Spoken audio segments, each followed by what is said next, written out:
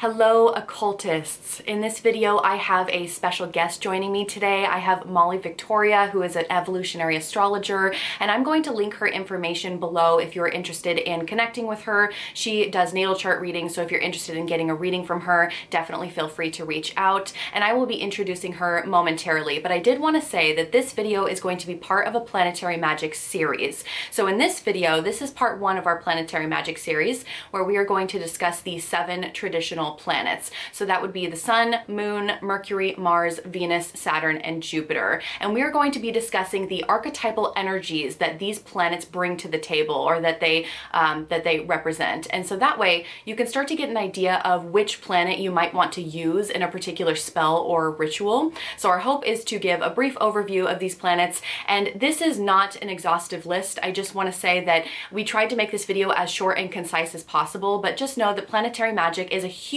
rabbit hole that you can really dive deep down into. And honestly, we could have spent hours talking about this topic, but we wanted to keep it as short and sweet as possible without watering it down too much. So I hope that you enjoy. I will have timestamps down below in this video, so if there's a particular planet you're interested in jumping to, you're more than welcome to do that. And at the end of this video, we are going to play a spell game. So we have a bowl with a bunch of spells in it, and we are going to pull those spells out, and then Molly and I will have a little debate, either a debate or a discussion, I'm not sure how that's gonna go, on which planets we will use for what particular spell it is that we just pulled out of that bowl. So I'm hoping that you can see that everything's up for debate. You know, if you have a spell for money or prosperity, let's say, there are multiple different planets that you could use for a spell like that. So I'm hoping that with this spell game towards the end of the video, you can start to see how to work with these planetary energies and how to really choose which planet it is that you want to work with a little bit further.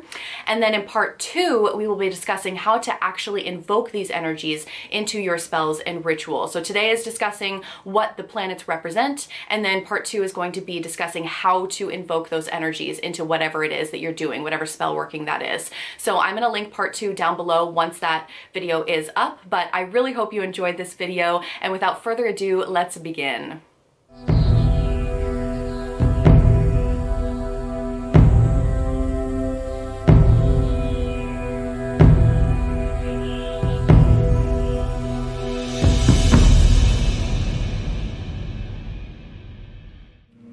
So I am here with one of my life partners. She is my best friend, my spiritual soulmate, and she is also an evolutionary astrologer. So I'd like to introduce Molly Victoria. Would you like to talk about your practice a little bit? Sure, yeah. Hello.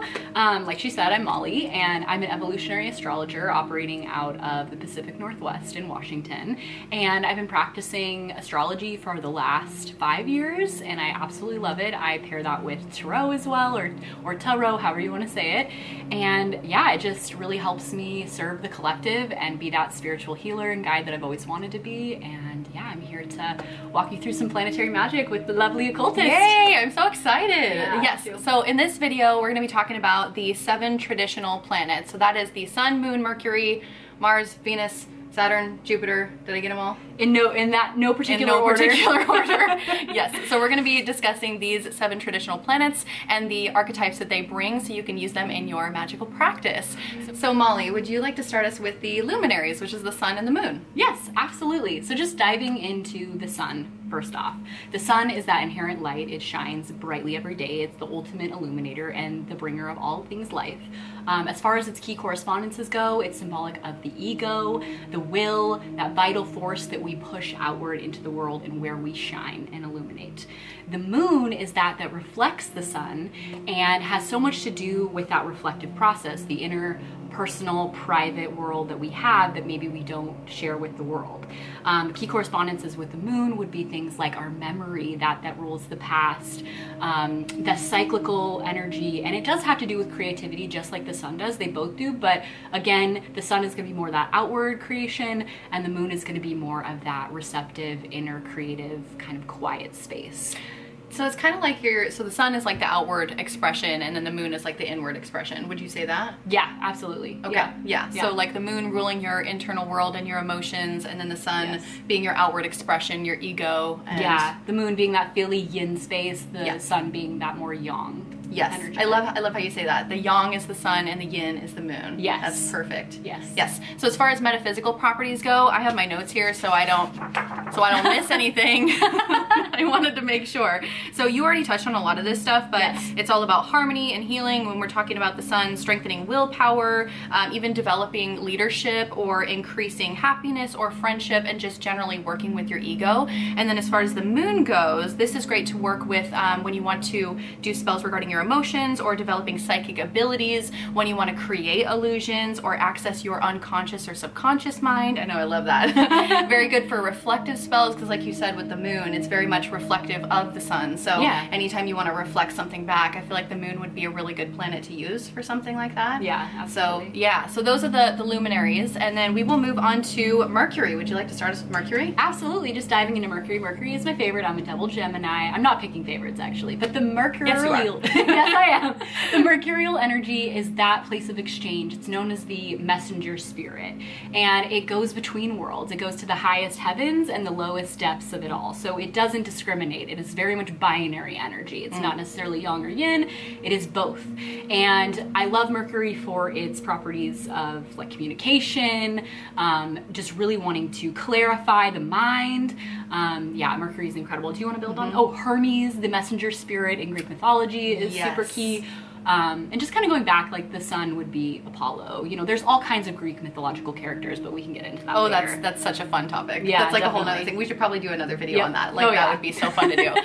Yeah, so Mercury is all about like the mind and the mental space, you know? It's like your mental clarity, your focus, your communication. It's also about traveling from one place to another because it's that messenger spirit. Yep. What else did I have on my notes here to make sure we don't miss anything? Improving communication, like I said, preventing discord because you're increasing that communication, as well as increasing flexibility and adaptability. You can use this for improving knowledge or intellectual ability as well, that capacity, or even if you're trying to do a spell for school success, let's say you're doing an exam, I think that Mercury would be a really great planet to use for that because it rules the mind and the mental space. Keep in mind though, Mercury is a trickster spirit too, because it goes between worlds and talks with everybody. Oh, yes. It can sometimes be a little bit of a gossip king or queen, so. Yes. I love how you threw that in as like double Gemini, not to be totally stereotypical right now, but like whatever. Anyways, so moving on to Venus, which I love Venus energy. Do you want to talk about that? Oh, of course you do. Of course you do. Yes, I do. So yeah, Venus. Venus is the lover. I mean, we all are probably very familiar with the feminine association with Venus, but it is so much to do with our values, financial and otherwise. So your deeper personal values. Venus kind of works with the moon in that way. Like they both really have that receptive energy, more yin. And yeah, you know, people like to think of like roses and flowers and spring. You know, Persephone and Aphrodite are really common archetypes of Venus. And yeah, what am I missing? So many things: beauty, love, relationships. She governs all that is, you know, abundant and sensual. So sensual. Yes. Very much about the home and like the feel goods. Touchy-feely, smelly, all of that stuff. This incense, these candles, the aesthetics of the space. Oh yeah, I didn't even think about that, of course, because Venus rules beauty. So yeah, I think we got everything. It's also great to use in glamour magic, increasing creativity, sex magic. Venus is like, ooh, so sensual and sexy. I love Venus energy. And also improving social skills, self-confidence, increasing pleasure, you know, all those creature comforts. Yeah. So yeah, that's very much Venus, which brings us to Mars. So let's talk about Mars a little bit. Yeah, Mars, that red, fiery, hot energy. It is the, you know, counterpart to Venus. Right now, actually, we have Venus and Mars in the same sign of Capricorn, and on March 5th, they're going to change into Aquarius. But so they're dancing together right now. They're dancing very closely together, the cosmic lovers. But Mars is more to do with the drive, passion, anger, action. What can that warrior spirit do? So yang energy. Yes, super yang yang, however you want to say it. And yeah, Mars is absolutely the archetype that will help you push towards your goals. It's ambitious. It wants to go. And yeah, Mars is beautiful energy if you're trying to evoke, you know, some kind of movement in your life. Yeah, Mars is another one of my favorites because it's so oomph, you know, it's got primal. like that power. Yeah, it's primal. It's got that power behind it, and I love it. It's also really good for controlling your anger, because the bad side of Mars is that it can be a little temperamental, you know, it can really kind of push you over the edge a little bit. So increasing your energy, dispelling fear. What else did I have on here? Increasing sex drive for sure, because you've got that yang energy. Increasing ambition and vigor, and yeah, all the things that you said. I love working with Mars because it's so, it feels so powerful to me. It is, absolutely. It's like this just forward push of movement, and just, it's very energizing to work with. So yes. Okay, moving on to Jupiter. Jupiter, the expansive benefic. So I didn't mention this, but the Moon and Venus are benefic planets, and Jupiter is along there with it, where it's this more like yin, yummy, harmonious energy. But Jupiter specifically is that wise archetype that is so knowledgeable, and like, I don't know if you've seen The Muppet Christmas Carol, but if you've seen The Ghost of Christmas Present, and he's like, come in and know me better, man. Like, he's got red hair, he's surrounded by like just such abundance. I love that. That is the character that I always think of. But you could also imagine, you know, this very much, you know, Jupiter energy with the Raven. But yeah, blessings, luck, optimism, abundance. It's yummy, juicy energy. But if you don't want a lot of something, you know, you might not want to work with Jupiter. But yeah, Jupiter is a lot. Yeah, it can be so expansive and abundant, for sure. Yes, I use Jupiter in a lot of like good luck spells, a lot of prosperity and abundance spells. Really good for increasing your wealth and fortune. What else did I have here? Even good for leadership skills or gaining a promotion. It's just a very nice planet to have. I love if I had to pick one planet, it'd probably be Jupiter for me. Like, Jupiter is my favorite because it's like for me that father figure that was like really fun. It was like the fun dad, or maybe like the fun uncle even, that like took you to the mall and like just gave you money to buy all the treats you ever wanted to buy at the mall. Like, it was just that fun guy that you wanted to hang out with. I was just thinking about this last night. I was like, Jupiter is so the fun uncle or auntie. Right, yeah, totally. Like the one who wants to do all the fun things with you, absolutely. Yeah, the fun aunt or uncle. Yeah, I love it. Which is very opposite from Saturn. So let's talk about Saturn. Well, yeah, so I learned this from astrologer Rick Levine, but he contextualized Jupiter and Saturn in the way of the regulators. And that is to say that because of the expansive energy of Jupiter, you need Saturn to come in and say, well, wait a minute, like, you got limitations, we got blockages, you got some karmic lessons to learn. So again, those are key terms of Saturn.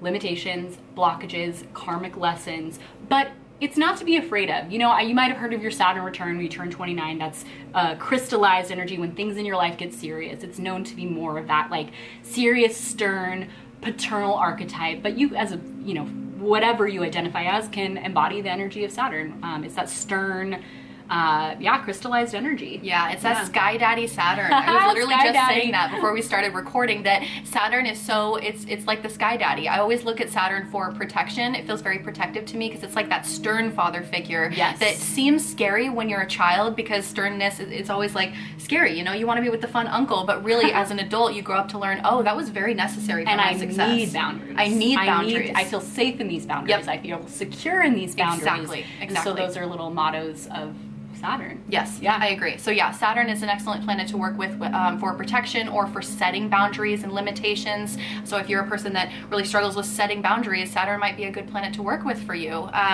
And what else did I have? Oh, dealing with the law. Saturn would be a great planet to work with for that, or developing patience, self-discipline, developing practicality. I kind of struggle with that with my Piscean energy. I'm a little bit up in the clouds and like wanting to just like go and be abstract, and like, so being practical is very difficult for me, and so I love working with Saturn because it makes me more realistic so I can achieve my goals. Yeah. And absolutely. Yeah, so I love Saturn. So we've covered these 7 traditional planets, and what we're going to do next is going to be super fun. I'm really excited. We have this bowl of random spells in here, and so we are going to pull these spells out of this bowl, and then we are going to discuss which planets that we would use for whatever spells we find in here. So we will do that next.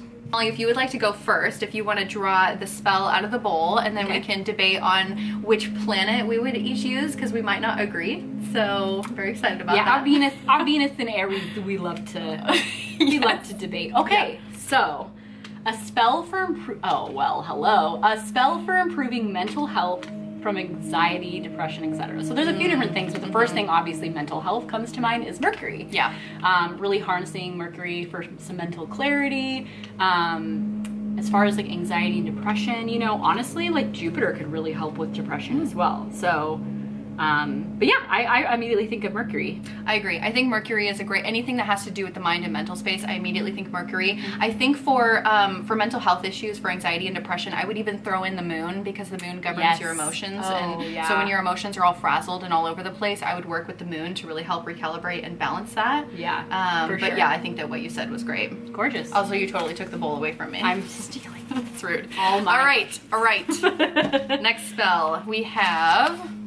Good luck spell, Jupiter, clearly. Like, that's immediately what I think of. Whenever I think of good luck and prosperity, I always think of the expansive Jupiter. Yeah. For sure. Do you have any other planets, or are you straight up Jupiter I too? mean, for sure Jupiter, but you can always work with more than one. So the sun, obviously, like we have the cards here, so I'm pointing to the card. But yeah, the sun, because it like really brings in, it illuminates anything, so it makes anything bigger. I mean, Jupiter really makes everything bigger. But yeah, I would agree with you. We're gonna debate. We're in agreement on everything. We agree on everything. Your turn. Oh, already back to me. Okay, money, wealth spells. Okay, so it really depends. Like, it depends on your financial space you're in right now. Like, are you wanting more abundance? You could look to Jupiter, but obviously, like money and wealth, I think of Venus, because it has so much to do with values. Yeah, I mean, I go to Venus immediately, but even Saturn. Like, Saturn could really bring in the structure and the stability and the boundaries you might need to focus to get that wealth and prosperity that you're looking for. So, yeah, I agree. I did a video on, you did it again, it's okay.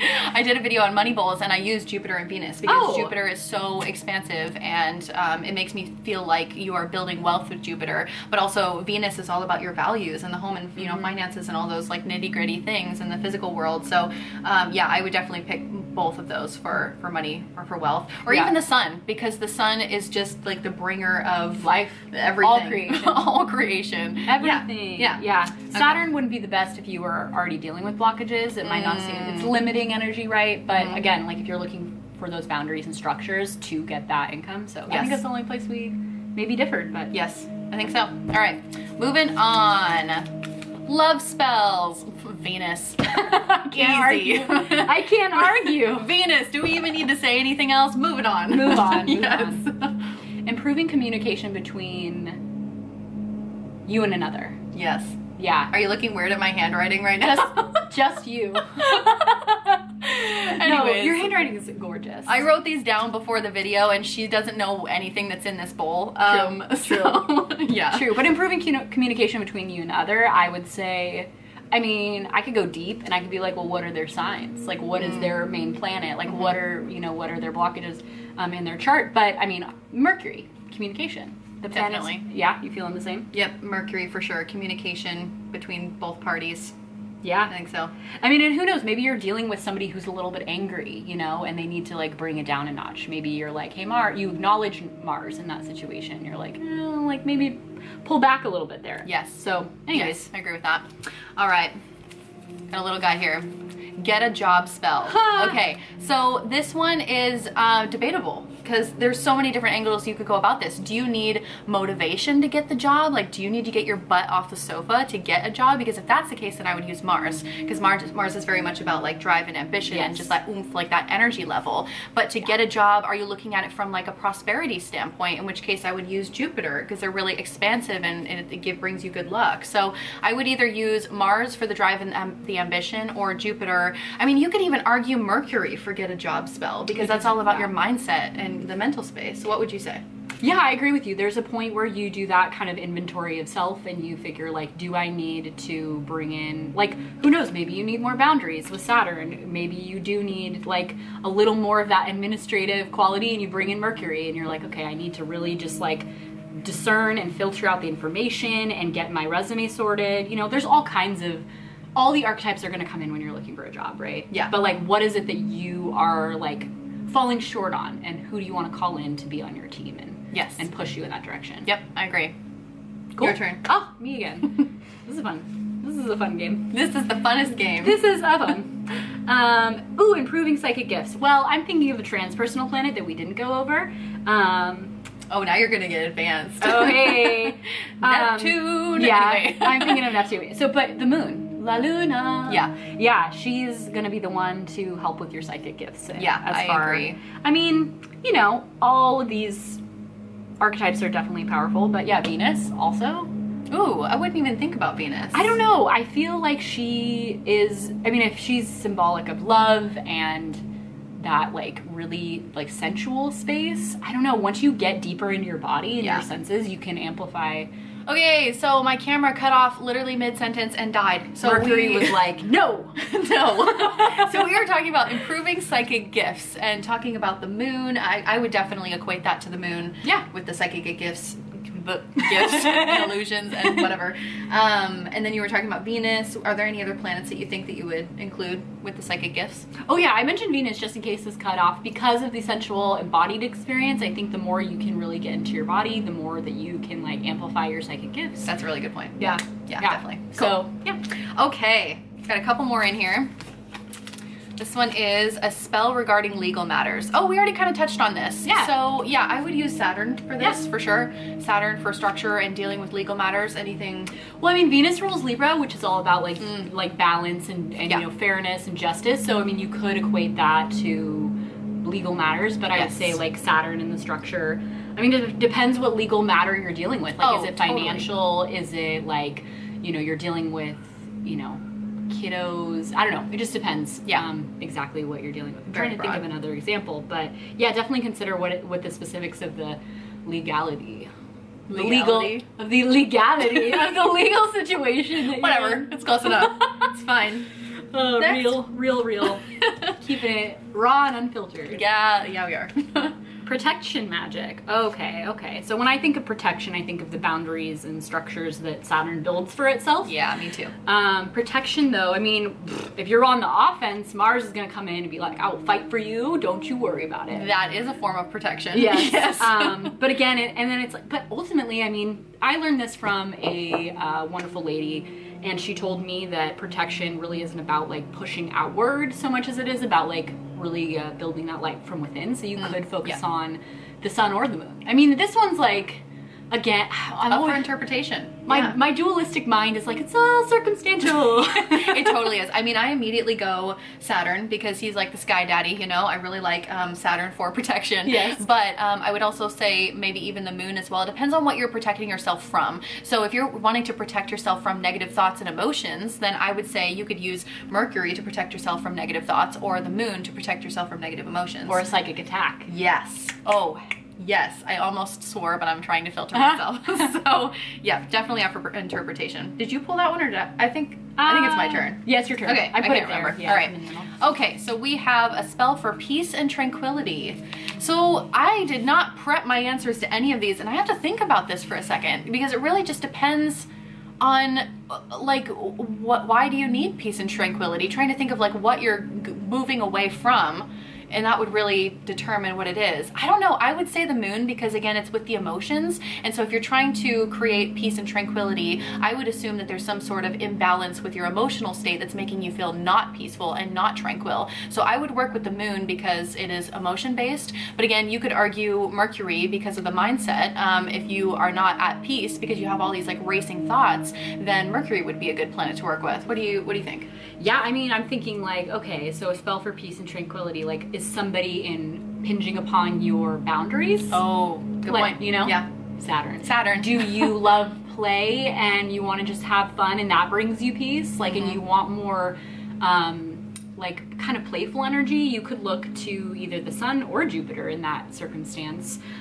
Yes, the sun and Jupiter are very playful. Yeah, or like, I want peace and tranquility so I can do more art because that's what brings me peace. Venus. Oh, Venus. So again, me and my Gemini self are like, it's so circumstantial. It totally is. I see so many different ways. Yes. Also, I am pulling from Jenna Marbles. Like, she's one of my favorites. Oh, that accent I'm doing, like, it's from my... It's just embedded in your soul now. It's embedded. We both have watched so many Jenna Marble videos, whatever. Yeah. Her turn. Her life was a movie. Oh. My turn? Yes. Yes, I think so. Ooh, sex magic. I'm calling in the cosmic lovers for this one. Venus and Mars. Same. Venus and Mars. That is just a sex power couple. Yeah. I love it. Yeah. Yeah. Venus very much about love and beauty and that sensuality, and then Mars about that sex drive. It's the yin and yang. It's like the ultimate yin and yang for sure. Absolutely. And I feel like the more you can balance that within yourself, like the masculine, feminine, the more you can really have the ultimate experience. Yes. Yes. Yes, sex magic is fun. I wish YouTube would let us make a video about that. Oh yeah, do we need to say like segs? Segs like they do on TikTok? I don't know. And you have to bleep yourself or I don't, whatever, we're all adults here, hopefully. Astral projection. So this one, I have 2 planets in mind that I would use. So the moon is all about improving, you know, your psychic gifts and abilities and illusions. So I could say you could use the moon, but for astral projection specifically, because it's not just psychic gifts, it's astral projection, I would use Mercury, because Mercury is about traveling from one place to another. It's about the mental space. The feelers. The feelers? Yeah, what does that mean? The antennas they have. Oh yes, okay, yeah. So I would definitely, like, anytime I'm going on a long road trip, I would work with Mercury. And anytime I'm gonna do astral projection into another realm, it's the same scenario, whether you're astral projecting, you know, in your physical realm or spiritual realm, whatever. Well, astral projecting is only in the spiritual realm. But yeah, I'd use Mercury for that. Absolutely. Yeah, I feel you with Mercury. Yeah. I mean, I think of dreams and stuff too, so my mind goes to Neptune as well, but we're not going there. Oh yes. Yeah, there are so many other archetypal energies, and it's hard to stick to just the 7 traditionals. But astral projection. Anyways. Also, tell us in the comments like what you think. Oh yeah, absolutely. Tell us your interpretations, and we also wanted to plug this in. Let's just do this now. Oh, okay. If you ever, at any point, are interested in watching us literally dress up as the archetypal energies of all these planets, and embody these planets and what they would look like as human beings, we would gladly do that, because that sounds very fun. So let us know in the comments if that's something that you'd be interested in watching. And then we've only got 2 left here, so you go for it. Woo! Woo! Man, I'm like really thinking about the astral projection one still. I know, right? Yeah. It's fun.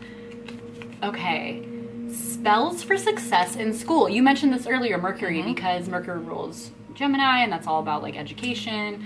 Yeah, I mean, for school, again, like, what are you trying to bring in? What do you struggle with when it comes to school? Do you need, you know, more boundaries? Saturn, Saturn, you're my fave today, I guess. But yeah, Mercury, just school. I always think of the mind. Yep, I would agree. Mercury for that, for sure. And then our last one here is friendship spells. Okay, so friendship spells are like bettering a relationship between you and a companion. Oh, thanks.